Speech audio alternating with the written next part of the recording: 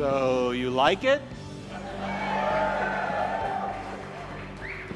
Awesome. So this is really exciting for us tonight. One thing you have to realize, this is not a concept car.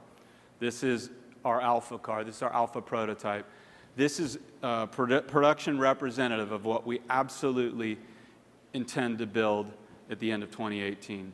So I'm going to take a few minutes to run through a little bit how we view the design of this vehicle and kind of the approach that we've taken.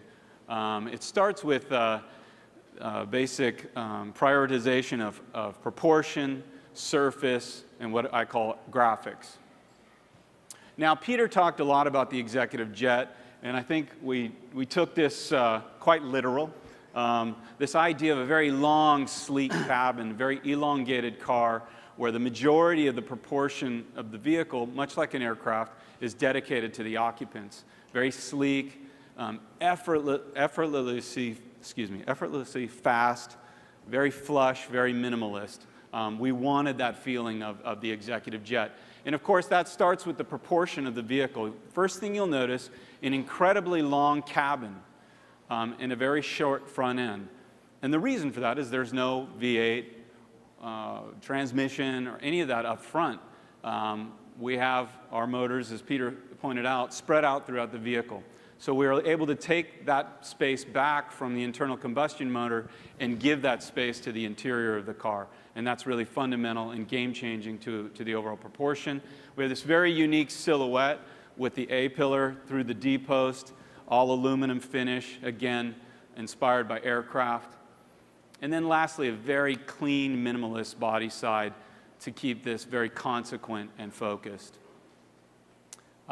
Next is the surfacing of the car. We wanted to keep the car very clean. I didn't want to have a lot of changes on the body side and a bunch of lines, which is very current in automotive design today. We wanted to get back to just simple, pure sculpting, try to bring in some traditional automotive beauty, but do it in a way that's quite minimalist and pure, and still has a technical edge to it. Next is the face of the car. Now this is really, in my opinion, how people really identify with the vehicle, and that's through the face. And the first thing you'll notice is it's completely different than an internal combustion car. Gone is the large vertical radiator. This is really, from our point of view, a symbol of the past. The vertical radiator is really something that's been around for well over 100 years, and that's not necessary with an electric vehicle. The second big thing is the lighting. So with the lighting and the cooling, this is absolutely driven by cutting-edge technology. And Peter, please, if you could for a second, explain some of the background with the lighting and cooling. Yes, certainly, Derek. We've made a breakthrough with our lighting technology through our in-house lighting technology team. And we've created lights which are truly breakthrough in terms of their size and their functionality. A conventional headlight is inspired by human eye, and really the face of the car is replicating the human face, with each headlamp being a single lens. We've drawn our inspiration instead of from humans, but rather from insects. We're familiar with insects having thousands of lenses, micro lenses. And we have here in each lamp 4,870 micro lenses. That's per side. So instead of having 2 lenses, we have nearly 10,000. And one of the key advantages of that is that each lens can have a discrete focal length. So we can actually tailor the three-dimensional, not just a beam of light, but a three-dimensional field of light. And this will have profound impact upon safety for the vehicle and feedback for the driver. And so in each of these 10 pockets, which are just 3/4 of an inch tall, 19 millimeters, we have 487 micro lenses. Now we make those in a process which is a tray technique, similar to making a wafer tray technique, similar to the way that silicon chips are made. And we've developed all the mathematics, the optical mathematics, and the programming and the logic behind this in-house and patented it. We call this Lucid Vision. Now, moving on, another part that defines the face is this air intake here, which is really minuscule in terms of its air intake area. And what we've done is we've created a very innovative intake system which creates dual vortices of air through the nose to tailor and contour the air that meets the radiators, to get the best spread of air right across the radiators, which means that we have more efficiency because the radiators can be smaller for a given level of performance. Now, we call this Lucid Vortex, and it's a patented technology of ours. Thank you, Peter.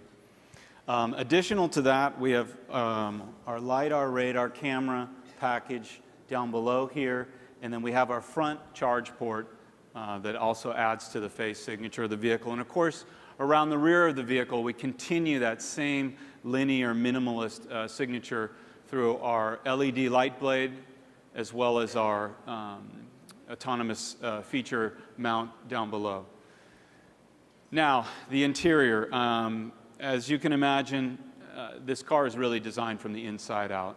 The packaging in this car, the packaging in the interior, the occupant space has been the priority. And so the interior was really a special project on its own. It starts with the LCD screen array across the top. This is actually 3 individual screens under one piece of seamless touch glass.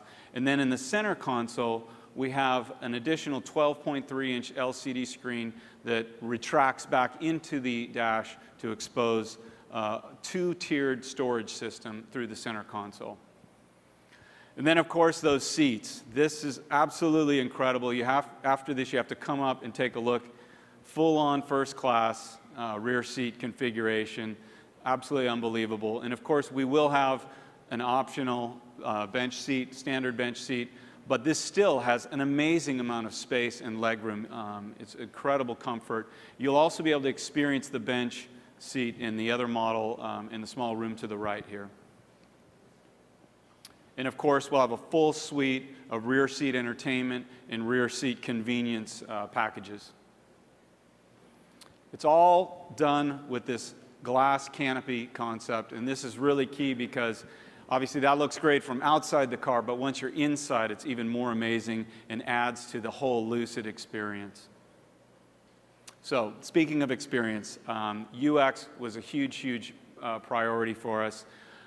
This is something where we wanted to really create kind of maximum capability with minimal effort. In short, a really seamless technology experience, so your time spent in the vehicle is time well spent. And that's really key because so often, I know I'm a serial commuter, this time is wasted, and we want to make the most out of that. So we do that through a connected, natural, and adaptive experience. The connected component is the idea that when you're not with your car, you're obviously connected through your app. You can configure the car, you can prepare the car, you can summon the car. Once you're in the vehicle, of course, you're connected to the outside world, streaming content, uploading, downloading content, and of course, just staying connected to the world around you. Next is natural. Now, I'm sure some of you have experienced command-based voice activation in today's cars, and I'm not a fan. Typically, this doesn't work very well, but what we're talking about is a totally natural experience. Just when you want the car to do something, how long does it take to get to the airport? Play Led Zeppelin, whatever. It just does it. Much more in tune with the experience you would have with Siri or Amazon Echo. Nobody's done this in the car yet today, and we think it would be absolutely groundbreaking because it's those little things that you do on your phone, and you all do it, I know that, those are the things that get you in trouble out on the road. Lastly is adaptive. This is the idea that the car knows your schedule, it knows your routine, it knows when you need to be at the next meeting, and it adapts to your daily routine, whether it's yours or somebody else's profile like your spouse, it knows you. All of this is done in a cockpit that has been designed from day one for both manual driving as well as autonomous driving, and that's really key because that changes directly upon us. Lastly, audio. Silent vehicle, silent drivetrain. We wanted to make the absolute most out of the audio experience. 29 speakers throughout the interior, seamlessly integrated. So none of these boombox speaker grills everywhere. They're all hidden away seamlessly, meant to be heard and not seen. And 12 beam-forming microphones, so no matter where you're sitting in your Lucid Air, it can pick up your voice and react accordingly. Next is our color and material of finishes. This is a premium vehicle. We see it as a luxury vehicle. So the materials and how it's executed has to be sophisticated and ultra high quality. We see this sense of natural, authentic, and a fusion of materials, man-made materials and natural materials, to create an iconic premium environment. But what's really exciting about this is all the different trim packages we're offering have been inspired by different locations around the state of California. Starting with Mojave at midnight, pitch black, different tones of black. This would be my personal favorite. So you have this really rich, dark wood, dark leather, just beautiful. Santa Monica in the early morning with the ocean fog, everything's whitewashed, everything's uniform in color, very light, very airy, very lucid. Santa Cruz is more saturated with that warm California sunlight, just beautiful. And then, of course, Tahoe. Now, these themes, if you have some time later on, please go back to the Lucid Lounge. We have 3 virtual reality goggle stations set up, and you can go into an immersive environment, sit in the vehicle in a virtual space, and experience exactly what these different trim packages would look like and feel like. So, Lucid Air.